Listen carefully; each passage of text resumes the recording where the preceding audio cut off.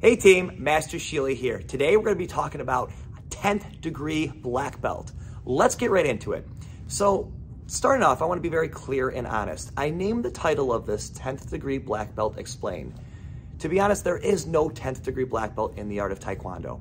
However, I named the title that because most people in the world think 10th degree is a thing. And the truth is it's not. We always associate the number 10 with being perfect, the 10 with being the best, right? On a scale 1 to 10, how would you rate, etc., right? So what happens is in the art of Taekwondo, 9 is actually the highest you can get to. And there's reasons for that. Let's get into it. So your black belt, you go black belt, first degree, second degree, third degree, etc. 9 is the actual highest number of the single digits you can get to.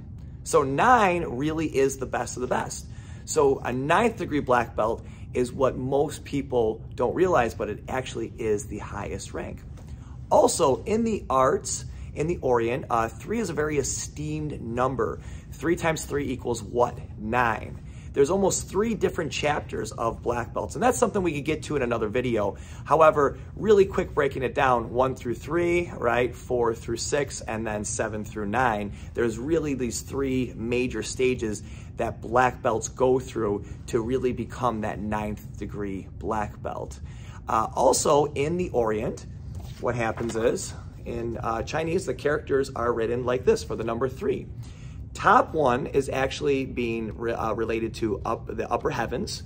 The middle one is for mortals, and the lower one is for earth.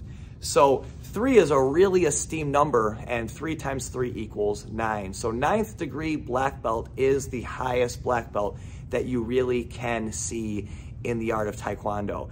I'd like to make that clear, and that's why I made this video. Now, there's one more thing I want you to realize, that there is no perfect. In martial arts, there is no perfect. In fact, I always tell my students, when we start, we're always aiming for perfection, understanding that we will never be perfect in anything that we do.